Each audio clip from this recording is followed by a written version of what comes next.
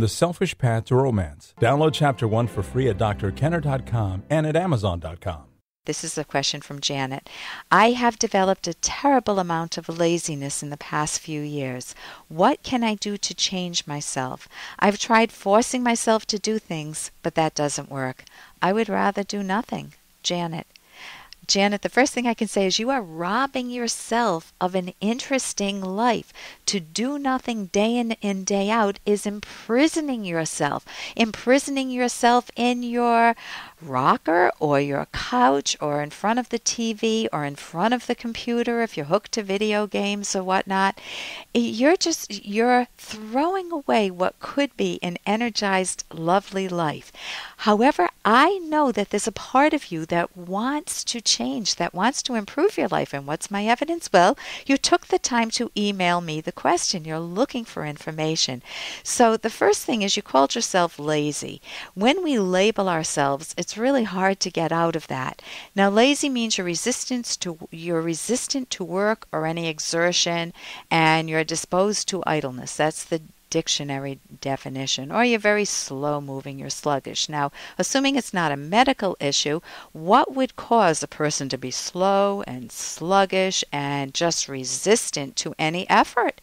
What would cause that? Well, how do you motivate yourself? If you are motivating yourself the following way, I will give you the good housekeeping seal of approval that it will backfire and you will rebel against yourself and undermine your own happiness. So here's the following. If you're motivating yourself by duty, I should do more with my life. I've got to figure out what career I want. I have to go back to the gym. I must push myself to clean my house. I ought to pay more attention to my kids. You hear those words, should, got to, have to, push myself, ought to. It feels like you're pushing yourself from the outside, forcing yourself to live your life like a critical parent. Get out there, get off the couch, do something with your life. It's the language of duty. The good news is that you can say no to that language, with even that language not just to a parent, but within your own head, without sabotaging yourself. You want to use a cognitive therapy skill called reframing it. You can say to yourself, listen, I've been trying to push myself to do things. I've run that experiment long enough, and guess what? It's not working. I also label myself as lazy, which only solidifies me as a sluggish slouch. I can't say that, slouch. So if you adopt what's called a learning stance, you adopt a different attitude towards your own life. And you want an attitude that my values matter, like we had in the clip from the Fountainhead a moment ago, that your sense of personal value really matters. You want to develop yourself into a passionate valuer. Now, you're not going to do it all at once. You can start small with little small values. But you don't want the attitude that you can't do anything. Now, why would anybody self-sabotage? If you've been brought up to think that it's selfish to pursue your own goals, and the only reason to take any action is if you're helping mom out, or if you're helping your neighbors out, or if you're helping the, strangers out, or people you've never seen, then you might rebel. You might say, what about me? And then you feel selfish, and then you retreat, and then you sit on the couch and do nothing, and then you become a lazy person. That type of philosophy won't get you very far. If you have a different philosophy, this is my only life. I want to make it interesting, a little more interesting. In what areas? What would I enjoy in terms of jobs or a career? That may take some thinking on your part, Janet. What would I like in terms of my home? Would I like it a little more organized? Would I like to decorate my bedroom, make it a little more fun?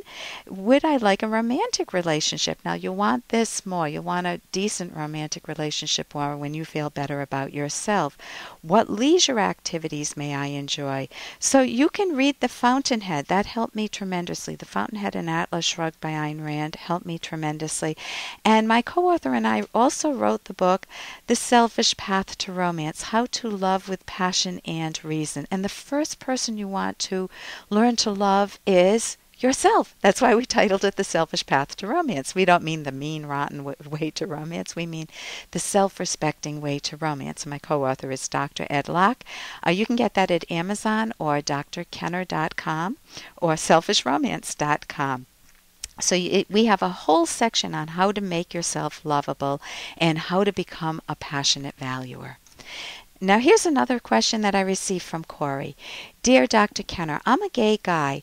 With regards to love, I feel I'm irrational.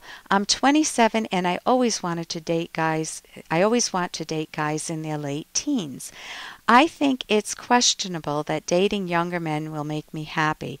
I don't think that I want to grow up, but rather that I'm superficial and find them to be cuter than guys my age range. I feel I can never be happy in a relationship if I don't change, but it's so hard. What can I do? Corey, whether you're gay or not, you are right in that you won't achieve any lasting happiness with the thinking methods that you're currently using. And change will be impossible because you don't know what the proper thinking methods are or how to use them to facilitate your goal. And that's the first question you want to ask yourself. What is my goal? And you might say it's a good romantic relationship with a partner. I will say you can't start there.